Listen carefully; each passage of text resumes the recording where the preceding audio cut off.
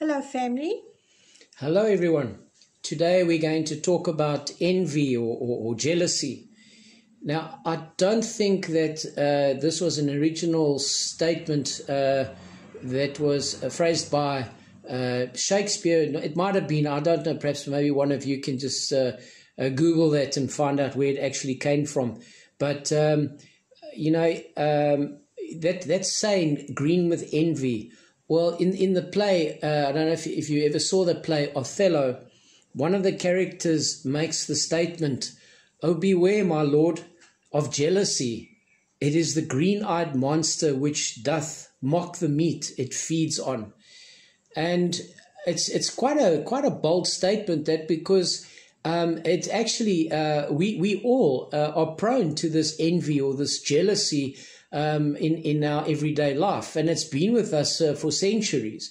And it's a big problem that on occasions it really is, that it changes our way of thinking, it changes the way that we do things or we say things, and we really have to be careful about that. But let's have a look to see what Scripture teaches us about envy or jealousy.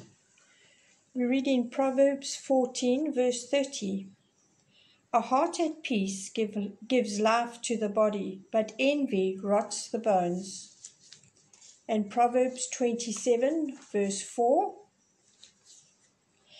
Anger is cruel and fury overwhelming, but who can stand before jealousy? 1 Corinthians 13, verse 4. Love is patient, love is kind, it does not envy, it does not boast, it is not proud. Thank you, Lord. Amen. Thanks, God.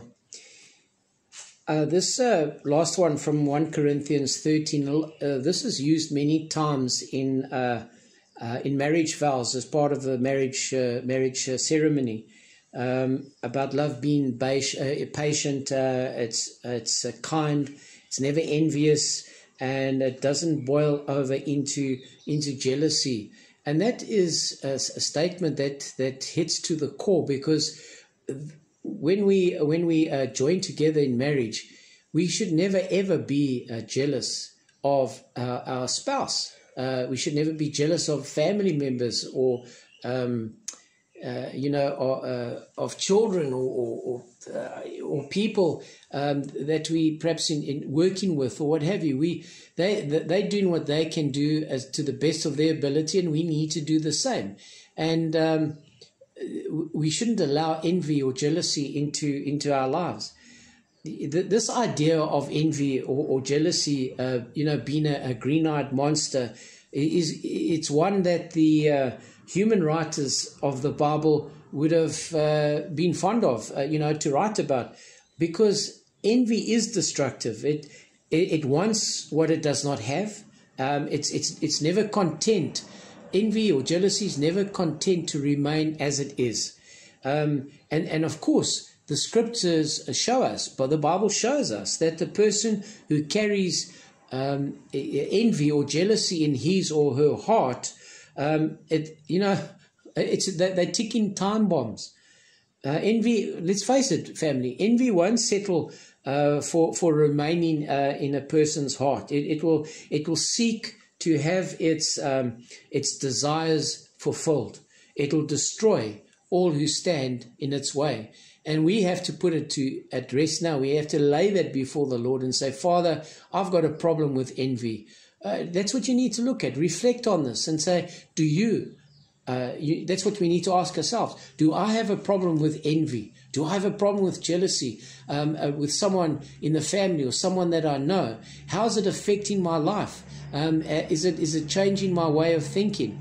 And that's the ticking time bomb, because what will happen is that we're going to say something eventually or do something that we don't want to do or that we don't really mean, but it comes out and people are hurt, and all because they're trying to do the best they can, or they've received something that was due to them, and we've taken it the wrong way. But it's something to think about and pray about and lay before the Lord. Let's pray. Father, we lay our hearts and desires before you. Show us where envy and jealousy has caused us to pursue more and more rather than pursuing you. May our hearts align with your will and purpose for our lives. And instead of envy, Father, will you create in us a loving heart? Give us hearts of gratitude, and may we be content with what we have. Father God, we ask that others may see the fruit of the Spirit in our lives. We pray this in Jesus' name. Amen. Amen. And God bless you all today.